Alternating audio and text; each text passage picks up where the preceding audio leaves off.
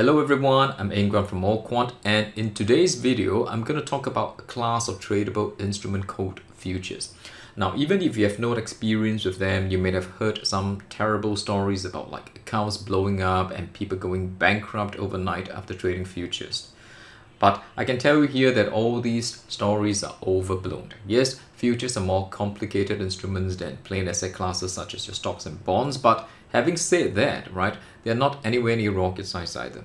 So as long as you understand how these instruments work, you can actually use them safely for investing. Alright, so for this introductory video, I'll be covering a few basic things. What are futures? What are the different types of futures? Who trades futures? What are the benefits in trading futures?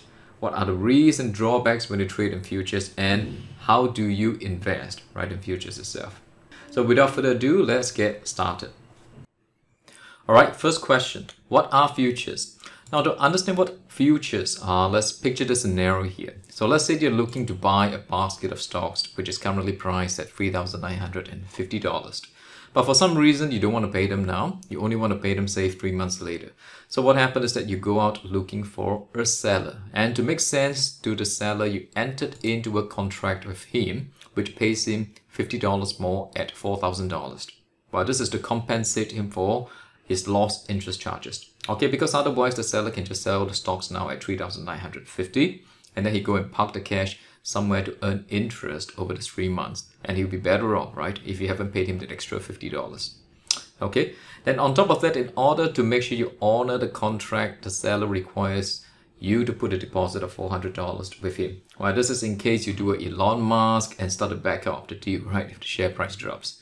All right, then 3 months later, okay, you got the cash, and let's say the stock price by then has rose, right, to $4,200. And in honoring the contract, you pay the seller $4,000, which includes the deposit, by the way, right, which you've already paid, right, as per the agreed price. And then in return, the seller hands you the basket of stocks. Okay, so technically right now you can sell the stocks off for $4,200, meaning you make $200 out of this deal. And that in turn means the seller loses out on the opportunity to make $200. So how does all these, right, relate to futures? Now, the example I've given to you is a private one-to-one arrangement or the agreement of a specific person or counterparty. So if you imagine if we can extend this, right, by standardizing such contracts and then getting them traded in an exchange, then potentially a lot more people can participate, right? And if that is the case, this contract will trade just like stocks, and they can be transferred around from person to person by just buying and selling, right? And what are these standardized contracts? You probably have guessed it now. So these standardized contracts trading on exchange are your futures contract. So a futures contract will have its own specification and terms. And depending on the asset class the futures is based on, there can be differences from one contract to another, right? But as an example, this is how it looks like for the E-mini S&P 500 futures contract. So what we have here is the contract name, which is the E-mini S&P 500. You have the ticker or the symbol associated with this specific contract. You have the underlying in this contract, which is S&P 500.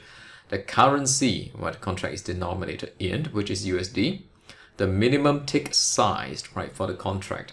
So the minimum tick size is basically the minimum price movement on the contract itself.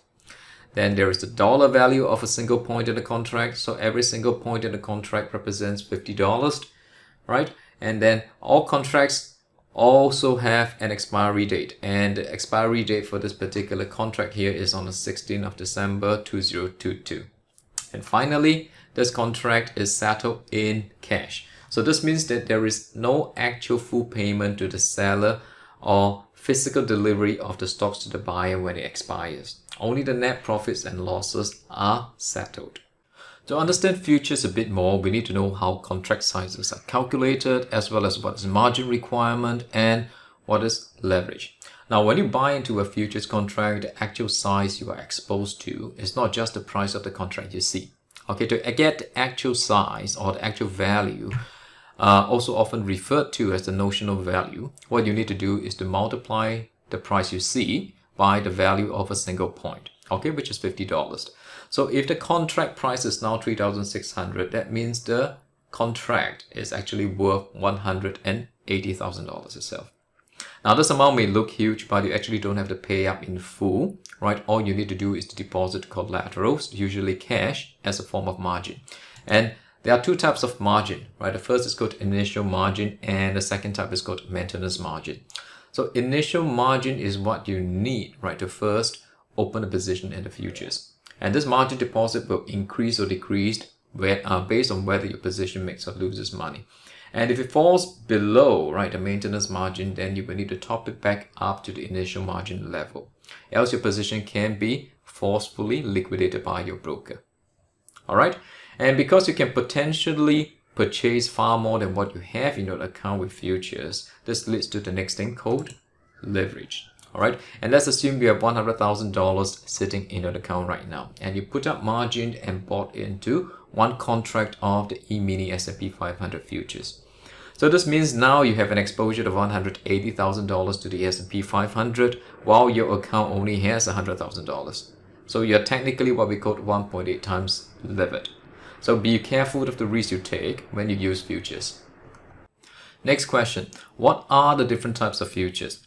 Now futures are segregated according to their underlying asset class. So there are equity futures, and examples of these would include index futures on your S&P 500, your DAX, your Nikkei, Hang Seng, and Nifty, right?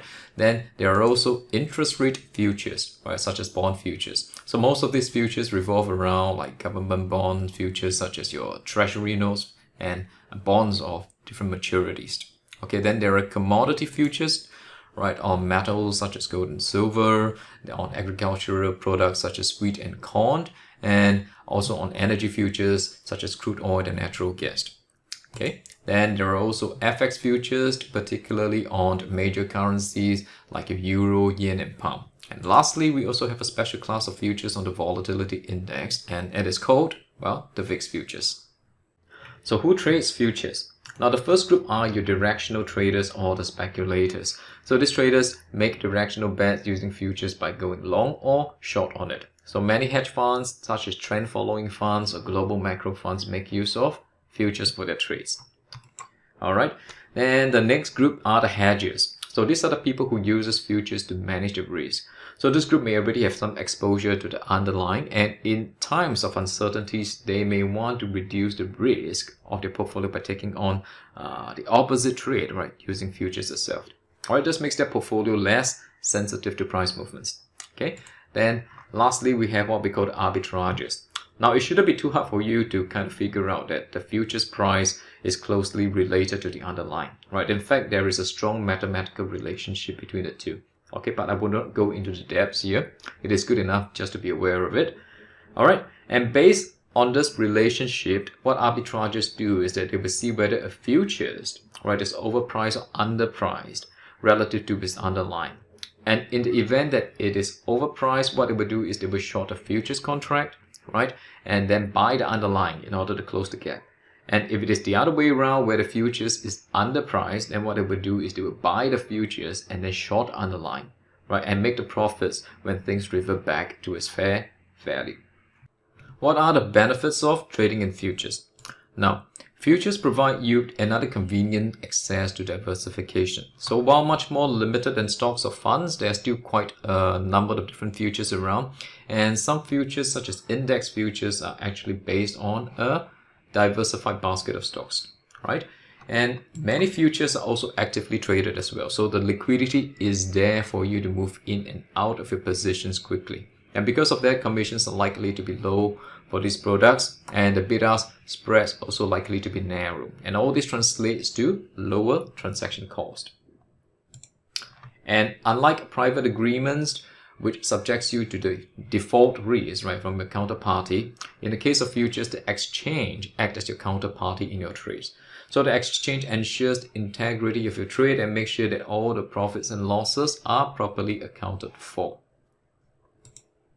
Next, financing costs when you trade futures are also usually lower than what a broker charges you in a margin account, right? Because the financing costs are determined entirely by market forces and not up to the whims of the broker.